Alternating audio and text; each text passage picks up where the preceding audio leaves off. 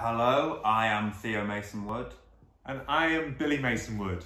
And our script is Skin and Bone. Skin and Bone follows the story of Alice Drake, who is a funeral director, a mother, and a wife to a husband who is addicted to gambling. One night she wakes up to find a bunch of Ukrainian gangsters in the funeral home, and they're gonna kill her husband because he owes them a lot of money in gambling debts. So, Alice Drake starts selling human body parts on the black market to pay off her husband's debt, and then ends up in the palm of the mob. I first came up with this idea when I read an article about body parts being seized on the Polish-German border that had come from the Ukraine. And I mean, up until then, I kind of thought that the whole body harvesting black market was all organs and like kidneys and, you know, waking up in bathtubs and stuff. And then I realized there was this whole other part where bodies didn't need to be fresh. They didn't need to be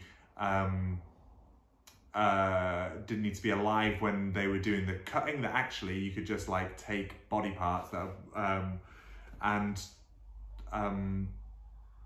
sell them for loads of money. And like the black market is worth like $900 million or something.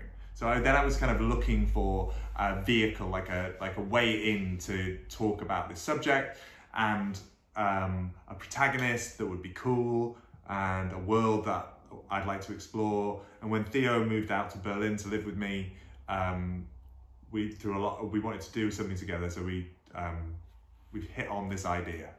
In general, at the moment we are particularly interested in writing TV, and most of the reason for that is because one of the things that we are really into is like world building and finding all those interesting idiosyncrasies and strange parts of worlds, and like concentrating on them and building them out rather than having something which is just like a snapshot of a world. Being able to really explore the tiny little things. Like when Billy came to me with this idea for Skin and Bone, a funeral director starts selling human body parts on the black market. That was there, and then we kind of to and froed a little bit about it, and then we ended up setting it in Leeds, where we're both from. And then once we'd set it there, and we started to learn the characters, it just started to spit out stories and spit out characters and spit out these tiny little details that we knew from living there that were worth putting on screen, that are worth telling, that are worth people seeing.